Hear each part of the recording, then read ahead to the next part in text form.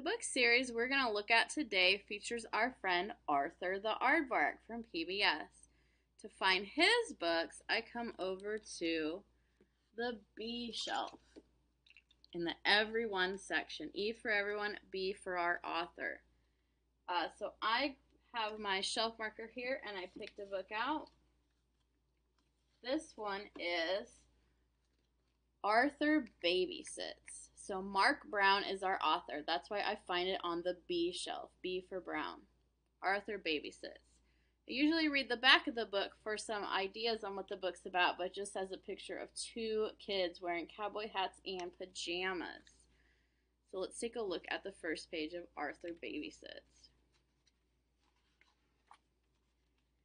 It says, Arthur's sister DW has a problem. The Tibble twins are visiting again and they're driving me crazy, she said. They're everywhere I go.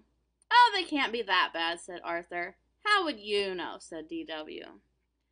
So I feel like that's going to lead to Arthur having to do the babysitting if he says it's not so hard. I wonder if some of you have to babysit little ones when you're at home.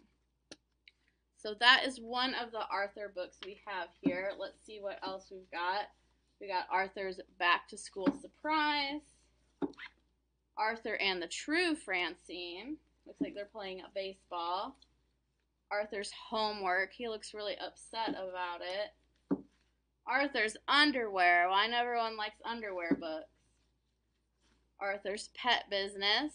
I wonder, maybe he babysits pets or takes care of pets. Arthur's Jelly Beans. We've got Arthur's April Fool. Looks like he's a magician in that one. And that's what we've got. I know some of them are checked out. I picked Arthur this time because first grade went to see Arthur at the Rose, and I heard it was really cool. So if you want to check out a book featuring Arthur, come over to the B shelf. It's right by Clifford, so it should be easy to find. Bye-bye.